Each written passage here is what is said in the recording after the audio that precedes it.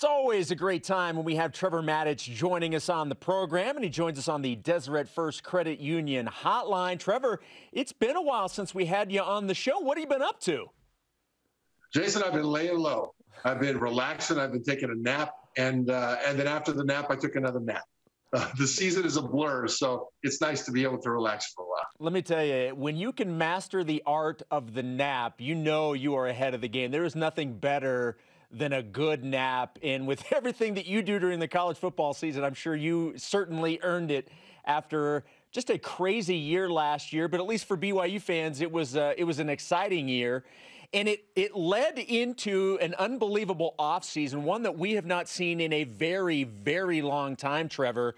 It was the worst-kept secret that Zach Wilson was going to be the number 2 overall pick to the New York Jets. But now that it is official and you've had time to digest that, what do you think of the fit and his future in New York? I think Zach's a great fit for the Jets, and partly it's because of what they're doing around him. They have brought in a bunch of young playmakers in this draft that can grow together with Zach. One of them is Ole Miss wide receiver Elijah Moore. He is seen as a slot receiver, but that's not really fair because he runs in the 4-3s. And at Ole Miss, he was able to get behind some of the best defensive backs in the nation, including from Alabama and LSU. So he's got the slot skills and the deep skills and the elite speed. They brought in Michael Carter, their running back, who's not just an outstanding runner, but an outstanding receiver out of the backfield. And they both bolstered the offensive line for him. And what really impresses me, Jason, is how when each of those guys was drafted, Zach got on the phone with them or texted them immediately and welcomed them to the Jets and said, let's do this thing. And what that does is it creates an immediate environment of togetherness and an esprit de corps among those young players coming in as the guys that are going to carry this franchise back to glory. And when you set it up that way, you create a brotherhood that wouldn't have been created the same way otherwise. So I think Zach Wilson, with all of his skills, coming into a situation where they're bringing in young talent with him, the best thing that he did was to develop that talent into a unit mentally and emotionally before they even met each other. Well, and I think that's great. And we've seen that at BYU. I mean, this guy is a leader, and we're all excited to see what he can do with the Jets and in the National Football League. You know, one of the biggest questions in terms of going to New York was, well, New York historically has not done very well, and they haven't won in a really, really long time. We have talked on this show a lot about, we like the fact that Robert Saleh is coming in, and he seems first-year head coach. We understand that. They're going to have a first-year offensive coordinator. But I like the guys that they have in place because of a new starting quarterback, a new head coach, a new offensive coordinator. How tempered should expectations be for year one? Quite tempered. In other words, I wouldn't begin to judge this draft class, including Zach Wilson for the Jets, until 2 and maybe even 3 years from now because of what's happening with the division around them. The AFC East, Buffalo is a legitimate Super Bowl contender. Miami got a lot better in the last couple of years with draft and free agency. And their quarterback, Tua Tagovailoa, now has got those rookie jitters behind him, and he's now the man. New England, all of a sudden, for goodness sake, is going to take a huge jump. They had a poor season last year, but they had around 8 guys opt out because of COVID. And so they were very active in free agency. They had a really good draft, and those guys are back in now.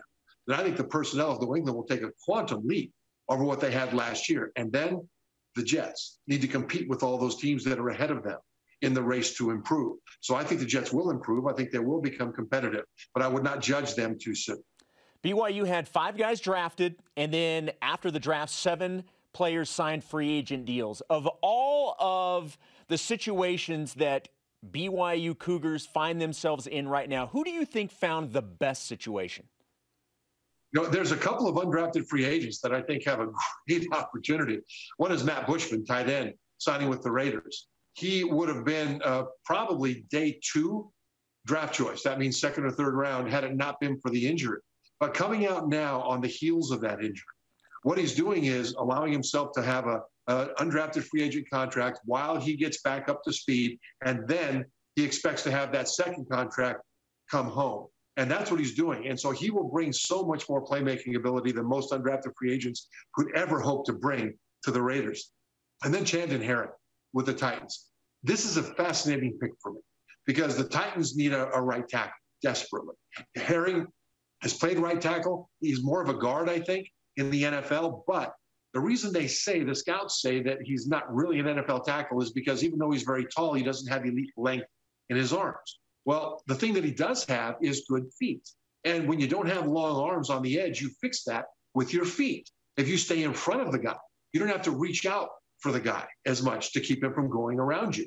So Herring has got the size, the toughness, the physical, freaky nature of just looks like a Viking, for goodness sake. And the guy, I think, has an opportunity to be a good swing guard for them, maybe even a starter, and possibly as a swing tackle, he could step into that right tackle spot and have an opportunity to start going forward. I think it's just a really interesting opportunity for him.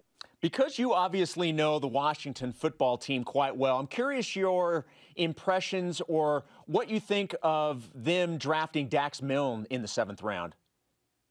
I think Dax Milne has a chance to have a really good NFL career because he's very smart. He's a great route runner. He fights for that football. He finishes, whether it's short or deep passes. The reason he went in the 7th round instead of higher is because NFL scouts didn't see elite physical traits. Doesn't have necessarily elite speed or height or something like that. But he's elite when it comes to playing the game of football. And so I think he has a really good chance to be a very valuable player, probably in the slot, go deep sometimes in the league because teams won't expect him to do that because they'll look at the numbers. But what they will be surprised at is how he gets all of his speed onto the field, unlike some guys who run faster on the track. At Washington, the issue with Dax is that that's a really deep receiver room. They added some free agents, and it'll make it kind of hard to catch on to the bottom of that roster. That doesn't mean he can't or he won't. But I do think that whether it's practice squad or whether it's catch on to the bottom of this or some other roster, Dax Milne will have a much better NFL career than people give him credit for who did not watch him play all year. Talking with Cougar great Trevor Matich here on BYU Sports Nation.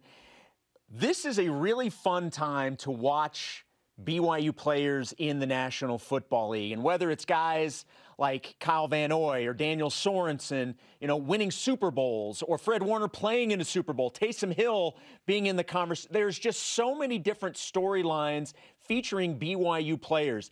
In your opinion, of all the guys that are in the NFL that have BYU ties, who is the most prominent Cougar in the league right now?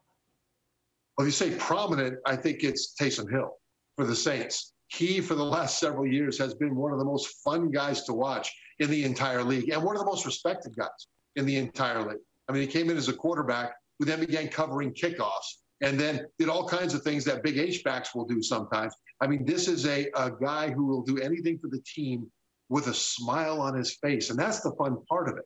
It's not just that Taysom is a unique, versatile athlete. It's that there's this childlike joy of playing the game and being around his teammates that show up whenever the camera's on him. And that's part of the fun of the audience watching him. So people don't know, or if people don't know that he's from BYU, they want to find out where he's from because they see this guy that's so joyful all the time. And now he has an opportunity to earn the starting job as a quarterback, competing with Jameis Winston there now that Drew Brees is retired. So he's got a chance to actually elevate his profile from there. But from a standpoint of prominence, it's not just how well you play or where you play. It's how you connect with people. And I don't think Taysom is trying to connect with the NFL audience. I think he's trying to play the game as best he can for his team. But in doing so, he connects with the NFL audience because of that smile and that joyfulness. Yeah, see, my answer was Fred Warner, simply because he's on a team that's expected to contend now that everybody's healthy. Worry about their quarterback situation, when we get to the season. But, he's widely viewed as the best linebacker in the National Football League, and you're on a team like that. So that's why I went with Fred Warner, but I can certainly understand the reasoning and the rationale for Taysom Hill. When it's all said and done, Trevor, how do you think that plays out in New Orleans? Because we obviously all want to see Taysom Hill get a shot as a starting quarterback in the National Football League. There does seem to be a little more momentum, and maybe it's just perception, that maybe Jameis has more of a chance than what we originally thought he did. Taysom does have a good chance to start, although Jameis Winston is incredibly talented. The only thing that really stands between Taysom and that starting job is the final steps of tightening up his accuracy a little bit more, because the windows he'll have to fit it into are super tight. And in that offense, you're required to have not just the knowledge of where to throw it and when to get it there, but then it's got to get there in a really tight window. And he is working this offseason on pure quarterback workouts. In other words, in the past, he's worked on quarterback. He's worked on other stuff for physical strength. Now he's working on being a quarterback. That includes the drills that he's doing. And I think he's got the talent to do it. And as long as he can tighten that up, he has a chance to be the successor of Drew Brees, which is an amazing thing. Trevor, I certainly don't want to put words in your mouth, but I have a feeling I know where you're probably going to go with this. Yesterday on the show, Spencer and I were talking about the golden age of BYU players in the NFL, and there's so many guys right now, 27 guys currently either on NFL teams with contracts or in mini camps or invites or whatever, so 27 guys. But is this the golden era of BYU football, or is it the 80s with Jim McMahon and everything that happened there, or is it the 90s with Steve Young? We settled on, or at least I did, that right now, and I understand everything that happened prior to, because of the sheer number and the storylines surrounding them, I said right now is the golden era for BYU players in the NFL. Where do you fall in that argument? How great is it that we're having this debate? Yes. Which decade among many is the golden era of Cougars in the NFL? And you know who's also listening to this debate is recruits. I mean, what a great thing for Kalani Sitake to be able to tell recruits that, look at how we put people into the NFL. If you want to play in the league, you can come here. And we are also a pathway to the next level, which is great. I think if you talk about numbers, you're talking about now because of what you mentioned. And I think when it comes to actual golden age, now there needs to be accomplishment. There needs to be finish. Jim McMahon won the Super Bowl. He's one of the biggest stars at the most glamorous position. Steve Young he put together a Hall of Fame career with the 49ers and did things with his arm that even Joe Montana didn't do. A lot of people thought Steve Young's career was mostly a running quarterback who threw a little. He was better than Montana at certain things, throwing the ball, and more accomplished in some ways. And he won multiple Super Bowls. So you've got those guys finishing at the glamour positions at the top. That's why I think to really finish it, for this to be the golden era of BYU football in the NFL, Zach Wilson needs to succeed at the highest level. He needs to compete for Super Bowls. And if he wins a Super Bowl, then certainly that will be the crown on top of all those numbers that you talked about, going with Fred Warner of the 49ers and Dan Sorensen of the Chiefs and so many others. Taysom Hill, who has a chance to do some great things, whether as a starter or as a role player, continuing forward at the highest level in New Orleans. These are things that would make this the golden era. But it's all on Zach Wilson, not to give him that much more pressure. yeah. There's no more pressure that he needs right now. Right? He's just in the #1 media market. He's the #2 overall pick. Trevor, great stuff as always. It is so much fun to have you on. Since it had been a while, we got to cover a lot of stuff. Just great stuff, and it's always good to talk to you. Thank you, Jason.